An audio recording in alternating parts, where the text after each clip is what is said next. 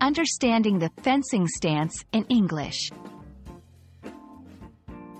Hello, everyone. Welcome to our English language learning channel.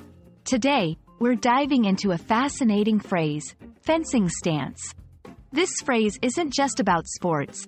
It's a vivid part of the English language that can bring your conversations to life. So, let's explore what it means and how you can use it effectively. Before we understand the term, fencing stance, it's essential to know what fencing is. Fencing is a sport involving two competitors fighting with thin swords.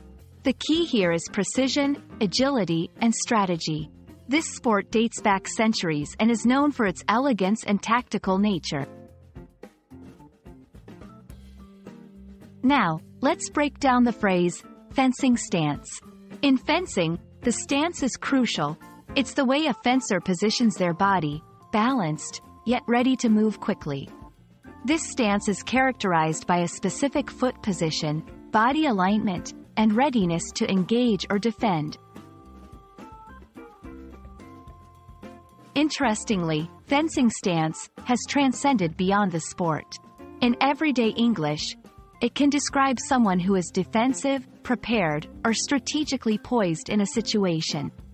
For example, if someone says, "He took a fencing stance during the negotiation," it implies that the person was defensively prepared and strategically aware, just like a fencer in a match. Understanding and using phrases like fencing stance enriches your English. It shows a deeper grasp of the language and allows you to convey complex ideas succinctly. Plus, it adds a layer of cultural understanding as you relate to concepts rooted in history and sport. And that's our look at fencing stance. We hope this video has not only expanded your vocabulary but also given you a new perspective on how English phrases can have deeper, more colorful meanings. Keep practicing, and you'll soon be conversing with the finesse of a skilled fencer.